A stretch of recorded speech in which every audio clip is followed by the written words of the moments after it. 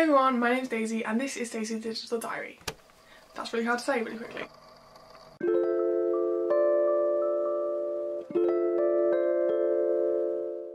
So in today's video we're going to be looking through my fashion photography portfolio for university. So I have applied to Leeds Art University, UAL for fashion photography and photography, Salford for fashion image making and styling, and then also, that's it. No it's not.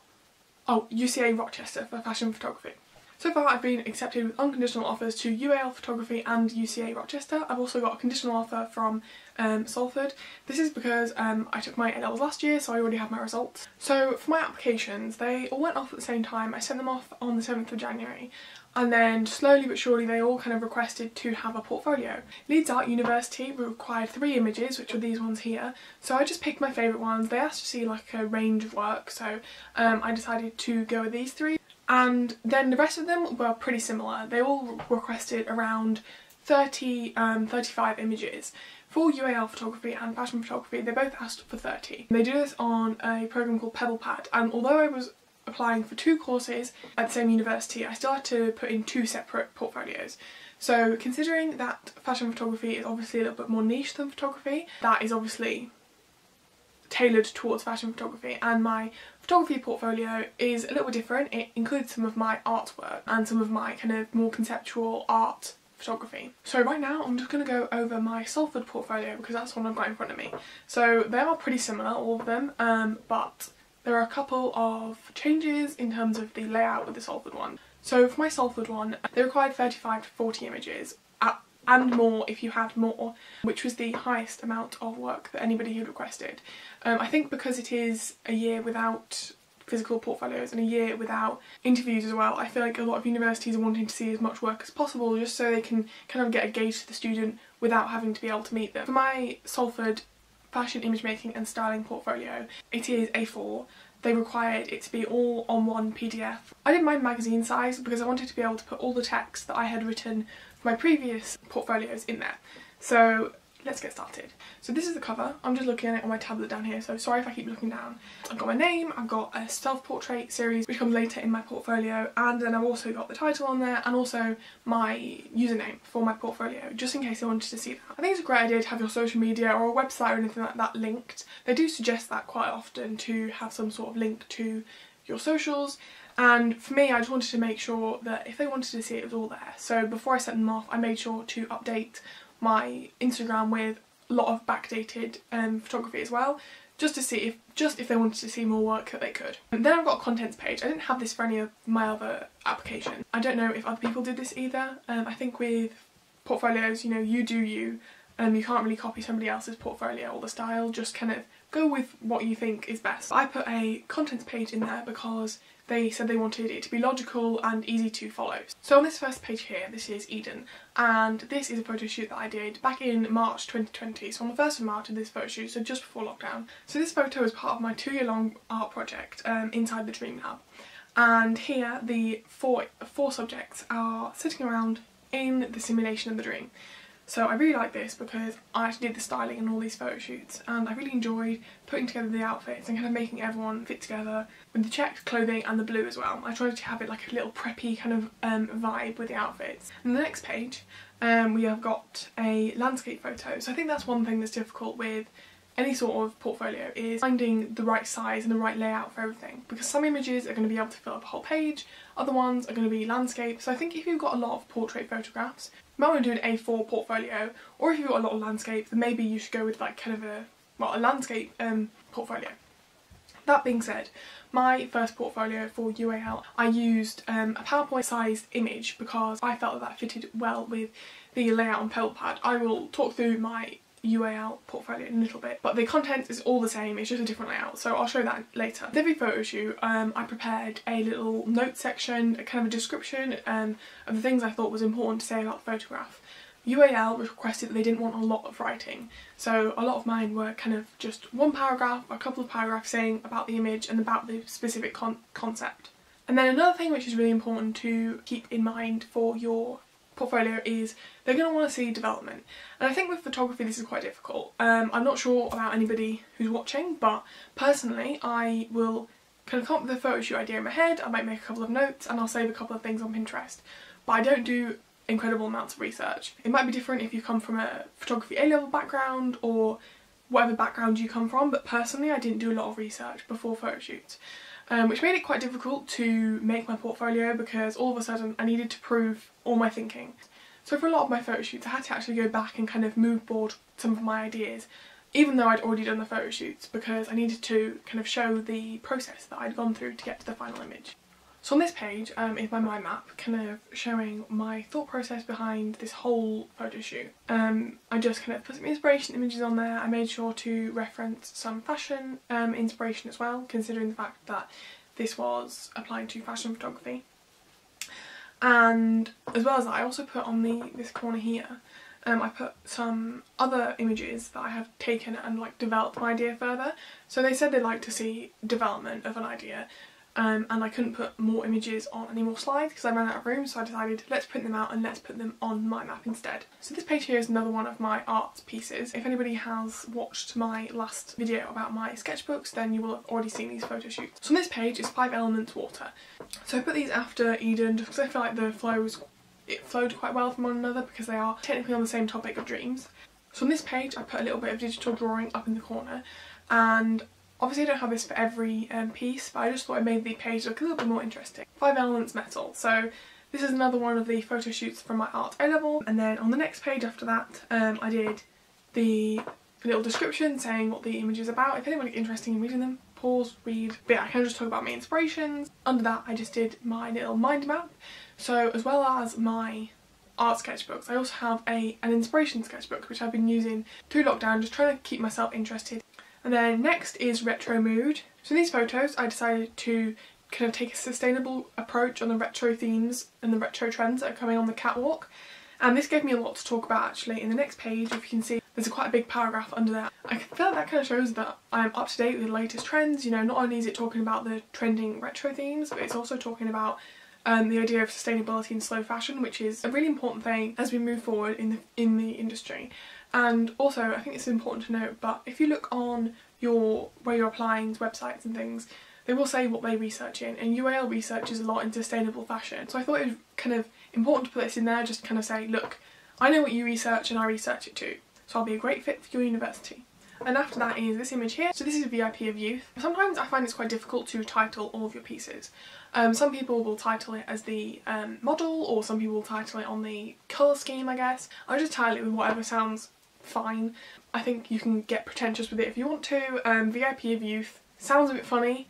This photo shoot itself was inspired by NCT Dream's song Boom, so I didn't necessarily put that in my sketchbook because I don't always want to say, oh, this was inspired by a K-pop group, this was inspired by another K-pop group, because although that's true, I kind of wanted to seem like I had a little bit more variation in my influences. So for this one, what I said this photo shoot was inspired by was, in contrast to much of the representation of teens seen in the media, I decided to create a shoot which combines the somewhat unlikely aesthetics between youth and elegance. So I used the grandeur of the location to match with the flowing clothes and the kind of elegant styling that I'd chosen to do. So the next page is another one of my mind maps. This one is a digital mind map. I thought it'd be interesting to kind of show both physical and digital versions of my kind of thought process. And this one here shows original inspiration images, outfit inspiration images, location, colour palette, and also some behind the scenes images. So this was one of my photo shoots where I had somebody on hand to help out. So they managed to get some behind the scenes photographs of me styling and doing the makeup, which I thought was interesting to put in because it says, look, here I am actually doing the thing that I'm claiming to be able to do. Sorry about my chair, it's making funny noises throughout this video, it's really annoying. And then we kind of reach the next section of my portfolio. So this here is my EPQ. As you can see, it's quite contrasting to my last image.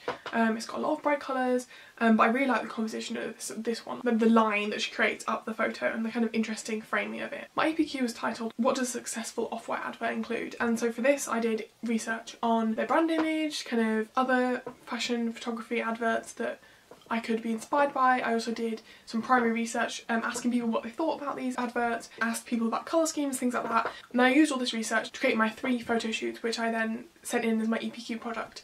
If anybody needs some more information on EPQ, I can give that as well. I found EPQ incredibly difficult. I don't think any of us knew what was going on. I got a B for my EPQ. It was originally an A, but it got marked down. I'm still really happy with that because the images I got out of it were some of my favourite. So my photo shoots were inspired by this piece of clothing here which says global warming ? And from that, the first two photo shoots were, one was fire and then one was freeze. So here is freeze. I think one thing that I found really difficult is finding locations to shoot at. You've always got to be like looking around trying to find photo shoots, and this was on a bridge, freezing, so true to the name because everyone else was wearing coats, hats, scarves. I think it was in January or something like that. This is definitely one of my most memorable photo shoots, and people were coming past being like, what the hell is going on? So here I really like the composition in this image. So I read this book here by Henry Carroll. Read this if you want to take great photographs. So it goes through everything like composition, it also talks about your different camera settings, but one thing I found very interesting was this page, look for leading lines. It just talks about making composition in your image with the use of architecture. And I think that always is something that leads my work, but in this one especially, because if you notice the bridge are all going towards the model and like honing in on her, and I really enjoyed like that composition. And then this is the third image, warning. So this is quite similar to the first image in terms of the posing, but I really like this one. I enjoyed how I styled the jumper. She was like half taking it off. I was like, wait there, hold it, and this is the image we took. So as well as photographs, the universities often ask for some sort of written evidence, some essays, which I think is a bit strange considering the fact that people, I don't know, doing history or English don't have to send in any essay, but we do. But hey ho, I decided to send in my EPQ product essay with this. So in this essay I just talk through my research and how that affected my photographs. I think knowing what to put in as your essay is very difficult when it comes to fashion photography, because it's like, well, I've never done fashion photography as a class before, so how am I meant to have written an essay on it? But I was quite fortunate in the fact that I chose that as my EPQ. So if any of you are choosing an EPQ and want to do fashion photography, I would suggest doing something about fashion photography so you have somewhere you can use it later.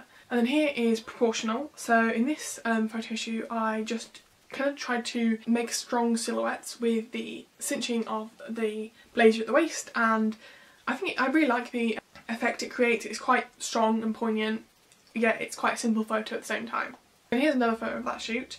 This photo here didn't actually make the cut for some of my other portfolios, but because Salford wanted more images, I left this one in. And then this is some of my more recent work here. This is Jang. In this photo shoot I was inspired by the Korean photographer Jang Dukwa. If you're interested, this is their Instagram. I absolutely love a lot of their work. And they do a lot of layering, they create a lot of texture within their work, which is something I'd never really done before. So I decided in my research and reflection journal that I would take some photographs and kind of play around with them, with the layout, with the layering. And what I did for this was I used Scotch tape to stick them all down, because that's something they did in their work. And I also used nail polish remover to get rid of the like some of the ink on the paper. So then this image here is the one we saw on the cover. This is probably one of my most recent photo shoots, even though it was back in November. I just turned 19 at this point, and I decided I wanted to do an identity photo shoot. Kind of everything that I love, all my favourite aesthetics rolled up into one. And I realised a lot of my favourite aesthetics are kind of retro, childhood, like kidcore kind of vibes. And so I decided to do a photo shoot inspired by that. The photo shoot itself was named Neo Nostalgia, and this was a phrase coined by Dazed magazine where they talked about the influence of nostalgia on the catwalk. If anybody's interested, I will link the article below. So again, I need to show my influences and my inspiration, and this was another scan from my research and reflection journal. I like to collage some of my favourite photo shoots on there, like a bit like a visual Pinterest board, and this was one of those pages. And on this page is another exploration into the scrapbooking kind of trend. So on this page I decided to collate some of the places where scrapbooking has been used recently, and from that I decided to create a little photo shoot which was similar to Neo Nostalgia but a little bit more colourful and bright. And then on the next page is another scan from my sketchbook, and this one was showing the inspirations behind the noir photo shoot, which I did first in May of 2018 and then I redid in 2020. In her music video Noir, which I would highly recommend watching, it's very interesting, she explores the kind of negative effect of social media on the protagonist, who increasingly does more risky things to get likes on social media. And then I did a photo shoot inspired by this in 2018 with the kind of emojis and the little hearts on the face. This was only scratching the surface of the addiction photo shoot. I didn't really include any sort of negative effects of social media, except from her looking a little bit bored. And then in 2020 I decided to upgrade this and do a little bit more wacky styling, because, you know, this girl, she wants all the attention, so she's gonna dress in bright colours. And then I also kind of made it a little bit more risky, So little trigger warning, there is going to be a knife in the next couple of images. So in the first one, new lifestyle, she is sat in her room, which is my room here, and she's got a pink background up, and the idea is that she takes photos in front of this pink background. This is all the world can see, but she's really alone. She sits there creating content, but she's really alone. And then in Blinkered Vision, this was inspired by a pose that Sunmi did in Noir, where she did this and her hand said new post. This was inspired by Pan's Labyrinth, the pale man who is blind until he puts eyeballs into his hands and then they can see. The idea in Sunmi's music video was that when she did this, all she could see was the new post. I decided to change that idea because I didn't want to copy it completely and write new post on my hands, but then have Blinkered Vision. So this is all she can see. She can only see the new content. Bad ending. This is my final image, and I kind of liked how it's called bad ending. I think it's a little bit risky because people could look at it and go, well, she's called it a bad ending herself, so it must be bad. But at the same time, I think it's kind of fun because it's like, well, this is a bad ending, but I actually think it's a pretty good ending, you know? Like reverse psychology. Hopefully, fingers crossed, that's what they think. And in this image, the influence of social media has gotten too much, and she is kind of leading the same lifestyle that Sunmi in her music video was leading.